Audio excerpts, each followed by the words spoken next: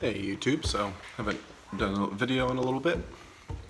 Wanted to show you something I've been up to at our primary house that we're getting ready for short-term rental here. In about a month or so we're doing a movie theater theme. So been working on a home theater entrance. So basically here's a faux column here, just have to put the end cap on, gotta run some wiring, probably gonna put a cool like now showing neon light or something with the words vertical. Got plywood as the backing there, support stuff.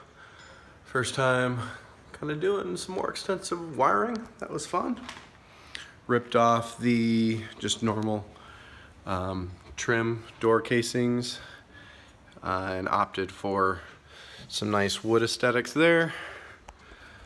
Cut through the holes for some recessed lights. Gonna put Hue GU10 bulbs in there, so everything's gonna be color controllable, pretty cool.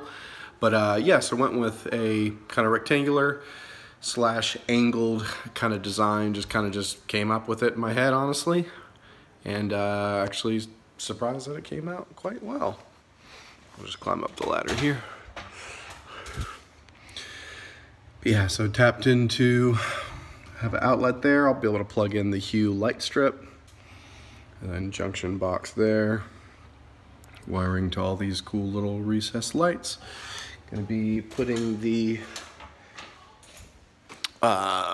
face lumber in here soon. I'm gonna do a little recess back about like an inch, so there's room also for the light strip to not only illuminate the gap from the face in the ceiling, so that'll have a cool effect, but I'll also cut a little hole and then slip the LED right here so it can illuminate whatever text, cinema, or if we have some kind of room name, etc. there. So should be pretty cool. I'm excited about it and getting pretty close to being done. Peace out, YouTube.